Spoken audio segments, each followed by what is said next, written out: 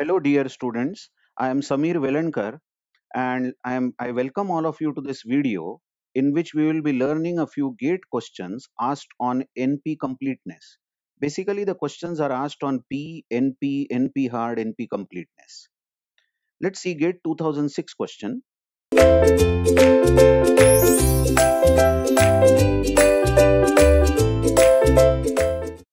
The question says that let S be a NP complete problem. So S is NPC, NP complete problem. Naturally, if S is NP complete, then S is both NP, NP, and NP hard. You know this property. Other statement they have made is and Q and R are be two other problems not known to be in NP. So Q and R are the two problems which are definitely not NP. Q and R are not NP problems.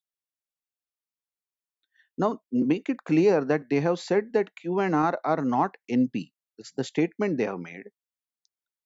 They are not claiming anything other than this. So, definitely Q and R do not belong to the set of NP class problems. Let Q, next statement they have said is Q is polynomial time reducible to S. So, how do you represent this? Q is polynomial time reducible to S. Correct? And S is polynomial time reducible. Keep reading the question. S is polynomial time reducible to R. So how do you represent this? S is polynomial time reducible to R. And then they are saying which of the following statements is true. So only one of these statements is true. Now before we read these options, let's see what this reduction means. They have made it clear that S is NP complete, isn't it? S is NP complete. This problem S on the left hand side is NP complete and it is reducible to R. Now tell me if S is NP complete, definitely it is NP hard. You know this property. This S is NP complete. So it is both NP and NP hard. So let's check. It is NP hard, isn't it? And if any NP hard problem is reducible to some other problem like R, then definitely R is NP hard. Our first conclusion. Yes, just check this again. S is NP hard. It is given in the question clearly because it is NP complete. As S is NP complete, it is NP hard.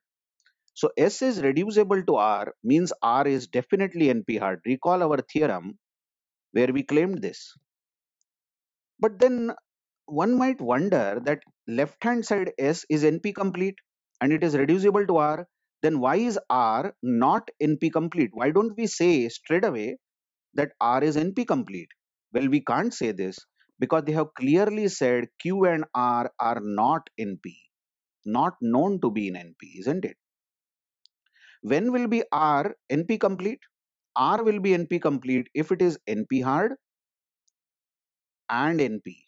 Only then R will be NP complete. So by this reduction, S reduces to R, we can only say that R is NP hard. We can't say R is NP complete. Okay, I hope you have got this claim. So R is NP hard, B option seems to be okay. And R is NP complete doesn't seem to be okay. Because I repeat, R will be NP complete only if R is NP hard and in NP, but it is clearly given R is not NP. But by the reduction, S reduces to R, we know that R is NP hard. Let's see the third option. Although we have got our answer, B is the answer. But then let's see option C. Q is NP complete. Now you watch the first reduction. I'll just erase the slate. First reduction they are saying in the question is Q is polynomial time reducible to S. So Q can be reduced to S in polynomial time. Correct? And nothing has been told about Q, that what kind of problem is Q. It is only said that it is not NP. Okay. So not NP means it can be in P, it can be in NP hard, it can be anywhere, but we don't have any claim about this, the problem called Q. It's only given that it is not known to be in NP. Now, if some arbitrary problem is reduced to S, where S is NP complete, it's given. Our theorem says that nothing is concluded from this. Nothing is concluded. If S was reducible to Q, if a hard problem, that is NP complete problem, was reducible to Q in polynomial time, then Q can be NP hard. And if Q is also NP, then if it is also NP, then it will be NP complete. I hope you are understanding. So option Q is no way, you cannot no way to be NP complete. You just can't convert some arbitrary problem like Q in NP complete problem and say that the left hand side problem is NP complete. The theorem is just the opposite, isn't it? Which I am marking over here. Same is the claim with Q is NP hard. You can't say anything about Q problem. If Q is translated or reducible to some NP complete problem, you can't claim that Q is NP hard. Before I close the discussion of this question, just check the reducibility rule again. If A is reducible to B in polynomial time, and suppose A is NP hard, then B is surely NP hard. First rule. Second rule is, if A is reducible to B in polynomial time, and if B is a polynomial time problem, it is P class problem, then A is definitely P class. A can be P class. So just remember these two rules, and from these two rules we got that R is NP hard. I hope you have understood this. Let's attack the next question, GATE 2009 question. The question says, let PA, actually this PA was pi in the GATE question, they just named it as pi, I have named it as PA. Let PA be a problem that belongs to class NP. So the first argument given is PA is a problem which belongs to NP class. So what do you mean by this? There is a polynomial time reduction algorithm. Polynomial time, sorry, I'm so sorry. There is a polynomial time verification algorithm for this problem PA. That means if some solution is given, you can verify whether that solution is really correct for the problem PA in polynomial time, isn't it? Then which one of the following is true? There is no polynomial time algorithm for PA. You might feel that this is correct because it belongs to NP class, isn't it? And the problems which belong to NP class do not have any polynomial time algorithm. You can't solve this PA in polynomial time. So you may feel that option A is correct. But this is the trickiness of the GATE questions. You know our Venn diagram which we had drawn. I will concentrate only on NP and P problems. Okay? NP and P problems. Now what they are telling us is that PA belongs to NP class, isn't it?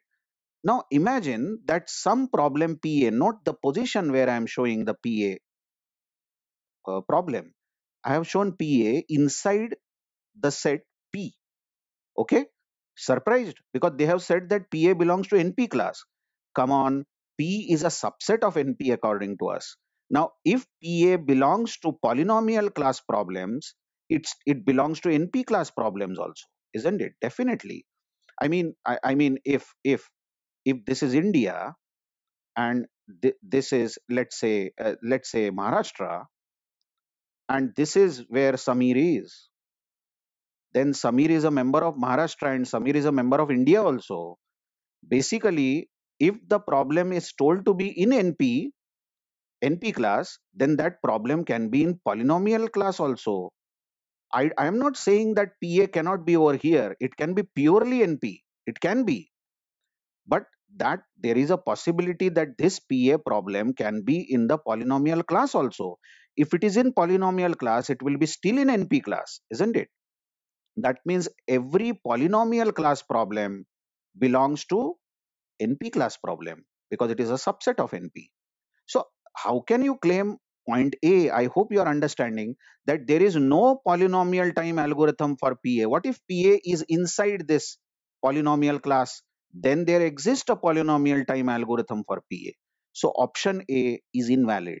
Option B is if PA can be solved deterministically in polynomial time, then P will be equal to NP. Now, what they are saying is that if PA can be solved, remember PA is a NP problem. Let me switch on the marker. Remember PA is a NP problem. And they are saying if this problem can be solved deterministically in polynomial time, if we get the algorithm which solves the problem in polynomial time, then P will be equal to NP. We claim the same point again over here. Imagine that PA, the problem that we are talking about, is inside the polynomial class. If PA is inside the polynomial class, it is still NP, isn't it? Because P problems are subset of NP.